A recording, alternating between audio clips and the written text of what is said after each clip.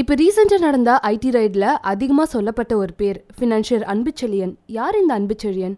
அன்பு செழியன் வந்து சில வருடங்களுக்கு முன்னால் மதுரையில் இப்போ நம்மெல்லாம் கேள்விப்பட்டிருப்போம், அந்த சாலை ஓர வியாபாரிகளுக்கு பணம் கொடுத்துட்டு காலையில் ஒரு அமௌண்ட்டை கொடுத்துட்டு சாயந்தரம் வட்டியோடு வசூலிக்கிற அந்த தண்டல்லாம் சொல்லுவாங்க. அந்த மாதிரி ஒரு தொழில் பண்ணிக்கிட்டு இருந்தவர் அப்படின்னு நான் சொல்ல கேட்டிருக்கேன். அதுக்கப்புறம் என்னென்னா அங்கே இருக்கிற லோக்கல் விநியோகஸ்தர்களுக்கு அவர் வந்து வட்டிக்கு பணம் கொடுத்து அதுலேருந்து வந்து கொஞ்சம் கொஞ்சமாக முன்னேறி அப்புறம் பட தயாரிப்புக்கு வந்து ஃபைனான்ஸ் பண்ணி அப்படியே வளர்ந்தவர் தான் அன்பு செழியன்.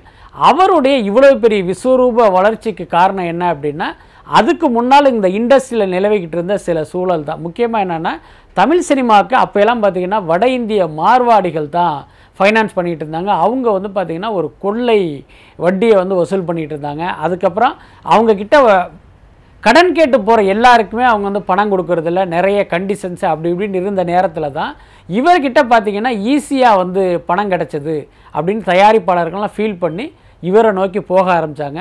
அதுக்கப்புறம் பார்த்திங்கன்னா இவர் வந்து கொஞ்சம் சென்டிமெண்ட்டாக பழகிறவர் அப்படின்லாம் தயாரிப்பாளர் சொல்லுவாங்க. போனோம்னா எந்த காத்திருப்பு இல்லாமல் அந்த அனாவசிய ஃபார்மாலிட்டி இல்லாமல் கேட்ட உடனே பணம் கொடுப்பாரு. அதுக்கப்புறம் எத்தனை கோடி கேட்டாலும் 1 மணி நேரத்தில் வந்து ரொக்கமாக கொடுக்குற அளவுக்கு அவர்கிட்ட நிறைய பணம் இருக்குது அப்படின்லாம் சொல்லுவாங்க.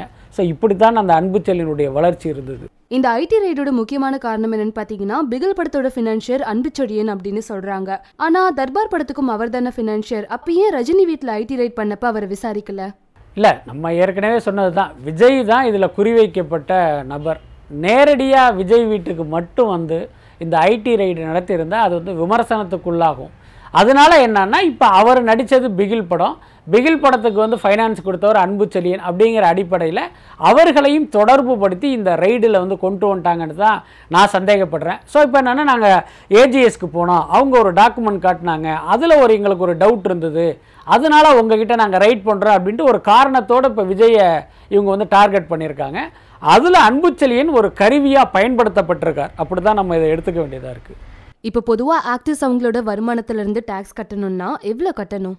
இல்லை, இப்போ உங்களுக்கு தெரியுமில்ல, அதிகபட்ச வரி அப்படிங்கிறது ஒரு 30-35% இருக்குது. இப்போ 100 கோடி ரூபா சம்பளம் வாங்குகிற ஒரு ஹீரோ அப்படின்னா 35 கோடி ரூபா வரி கட்டணும். இங்கே இன்னொரு விஷயமும் சொல்லலாம். இன்றைக்கி ஏன் வந்து இந்த அளவுக்கு கருப்பு பணம் வந்து பெருகிடுச்சு, இந்த விஜய் போன்ற ரஜினி போன்ற முன்னணி ஹீரோக்கள்லாம் கூட அவங்க வந்து வாங்குகிற மொத்த சம்பளத்தை ஏன் கணக்கில் காட்டுறதுக்கு தயங்குறாங்க அப்படின்னா, இந்த அநியாய வரி விதிப்பு தான். ஒருவேளை ஒரு 10% தான் அதிகபட்ச வரி அப்படின்னா வாங்குகிற சம்பளம் மொத்தத்தையும் வந்து அவங்க வந்து கணக்கில் காட்டுறதுக்கு வாய்ப்பு இருக்குது.